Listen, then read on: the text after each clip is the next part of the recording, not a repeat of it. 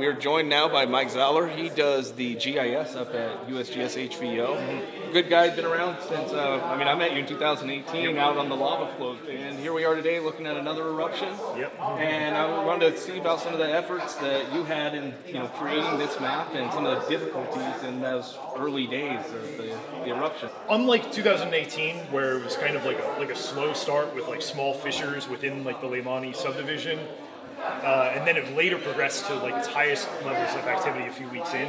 Mauna Loa is kind of the reverse, where it starts with super high effusion rates and like the biggest expansion of flows is right at the beginning of the eruption.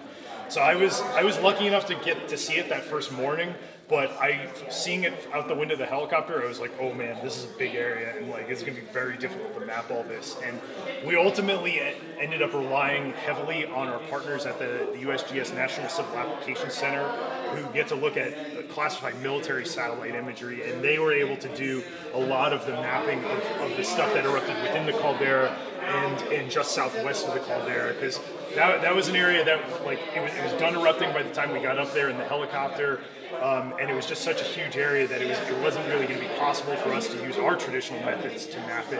And so we kind of focused our efforts on tracking the flow front, and we had a variety of methods for doing that, including mapping lines from the helicopter, shooting distances from using a laser rangefinder from Saddle Road. Also just doing our normal thermal mapping that we've used extensively for years at Kilauea. Those methods were a little bit better geared to an isolated area of greatest interest, such as the flow front that approaches Saddle Road.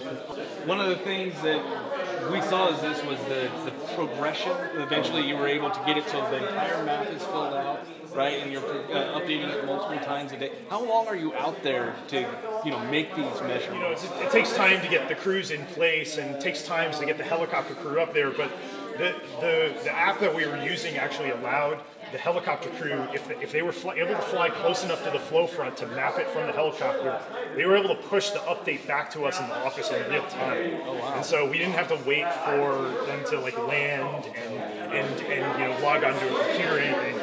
But still, there's some distillation that takes place. We need to connect the dots, because often we would get like incomplete data, and we would take a look at the webcam and see based on the webcam where like the edge of the flow was to like fill the gap in the data that we had. So that's why there's still some steps to get it to a condition that we can put it out to the public. But we were able to get like a quick look at like just the raw distance to Saddle Road, which was the most important thing during this eruption, relatively quickly based on some of these methods that there's.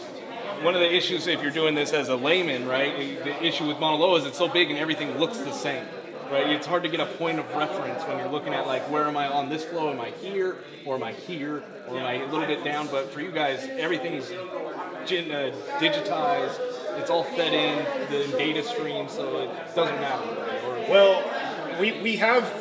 I've built some maps in the Arcgis Collector map interface that our people can use and reference while they're out in the field, and that got extensive use during this eruption. That we were able to plot the fissure lines from the helicopter that day the eruption started, because I was like looking out the window of the helicopter and seeing like, it's just at the end of this cinder cone that I can see on this map, and I put one end of the fissure there and put the other end down rift several hundred meters because I can see the end of it near this other cinder cone down there.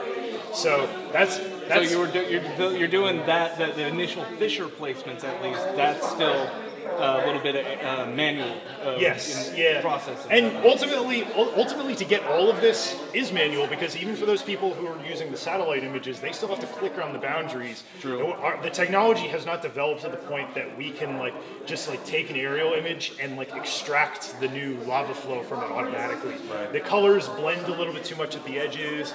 Even thermal images, the gradients fall off right at the edge of the channel. It doesn't fall off at the edge of the flow where the lava is. Yeah, so even that is a bit of a challenge, and so there's still a lot of manual digitizing even when we get an automatic satellite image pushed to us. Okay. If we were to take this Fissure 3 and we were to put it on the southwest rift zone at roughly the same elevation, does it reach the ocean or not?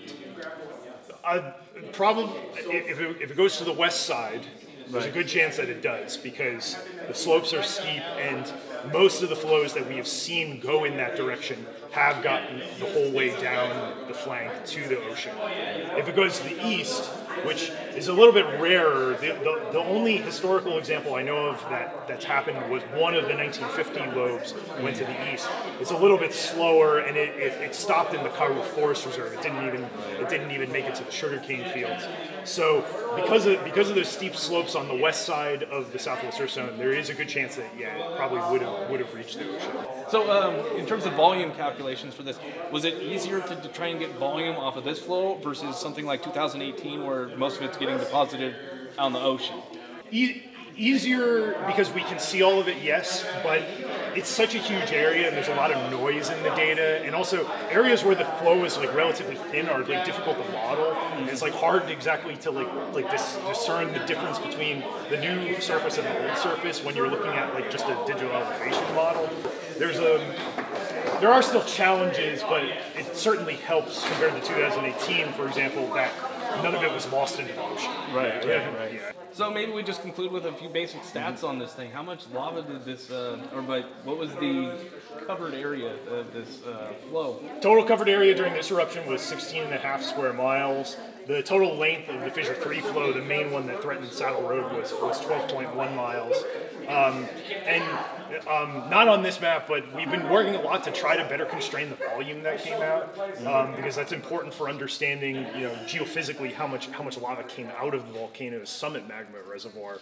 And there's a range of values, and we're still working to get better data sets to constrain that better, but we know it was at least 140 million cubic meters, which is coincidentally almost exactly the same that's in the crater at Halemaumau right now. So you can imagine that entire pit filled with lava down there in the Kilauea caldera. About that same amount of lava was erupted on Mauna Loa's summit and rift zones. Well, hey, I appreciate your time, Mike. It's good to see you again, Good to Dane. see you as always.